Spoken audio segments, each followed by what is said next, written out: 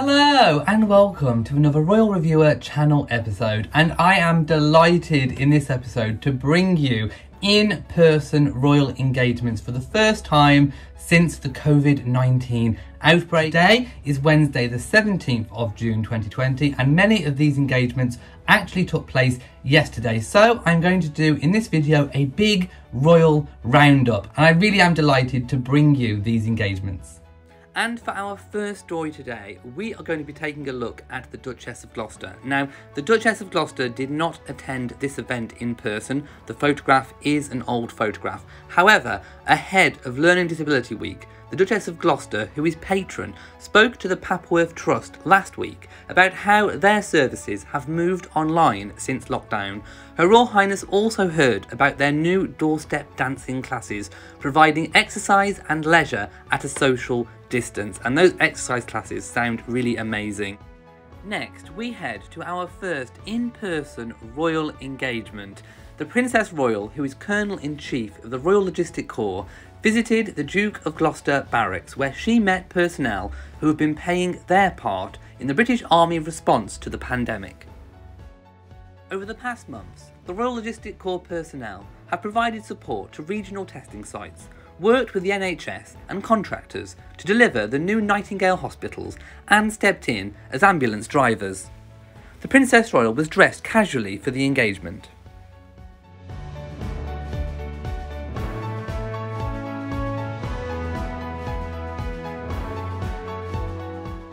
On the 16th of June 2020, the Prince of Wales and the Duchess of Cornwall visited Gloucestershire Royal Hospital and thanked key workers who have been working on the front line of the COVID-19 pandemic. During the socially distanced visit, the Duchess said, "There is nothing like being able to thank the NHS staff face to face, even if the choreography is a little bit different. They are Britain at its best."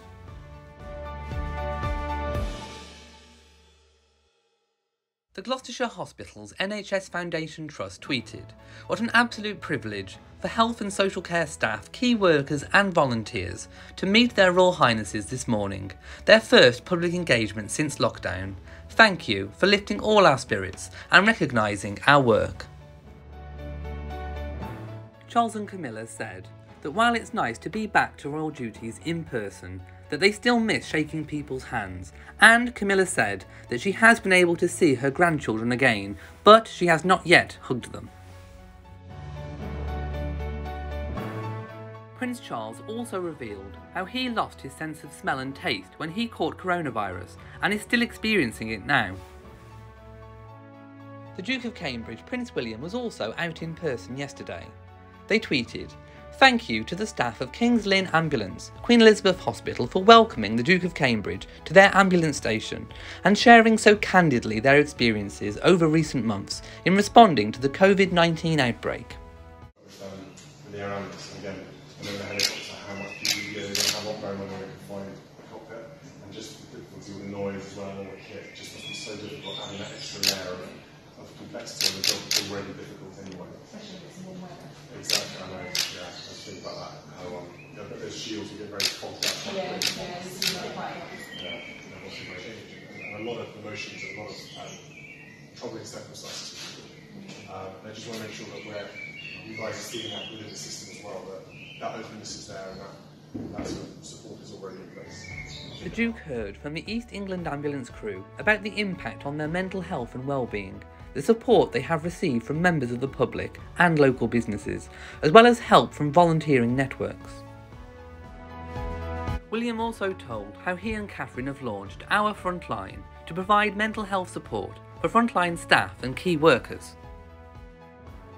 Also, one of those set-piece events which we fondly look forward to each year in seeing the royal family out and about in person is Royal Ascot. Now, the Ascot Racehorse tweeted, "We are honoured that Her Majesty the Queen has, as normal, written the introduction to our race cards." The Queen wrote, "I send my best wishes to the thousands of racing professionals and enthusiasts who will join me in celebrating this year's Royal Ascot. In these challenging times, we are once again delighted to welcome the best horses and jockeys from across the world and pay tribute to those who have helped make this race meeting possible. This year, Ascot will feel different for many, as it is so often a chance for friends, families and colleagues to gather together and enjoy a shared passion. I am sure, however, that with the valiant efforts of the organisers, owners, trainers and stable staff, it will remain one of Britain's finest sporting occasions and a highlight of the racing calendar. To everyone attending Royal Ascot in person or virtually, I hope you have a most enjoyable and unique week of racing. Signed, Elizabeth R. In other news, we have a video message from the Duchess of Cambridge, who says, "We have just over 24 hours left before the whole still entry window closes tomorrow on the 18th of June at 6 PM UK time. You have the final chance to submit your images to help capture the spirit of the nation and what everyone is going through at this time." So many amazing entries to hold still over the last few weeks, but it isn't too late to take part. So please take a moment to capture what life's like for you. I can't wait to share the final 100 images with you.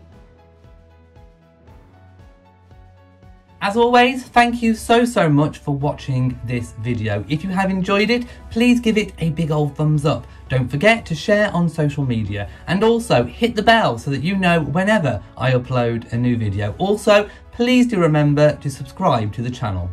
So from me in Shropshire, mwah to you all and goodbye.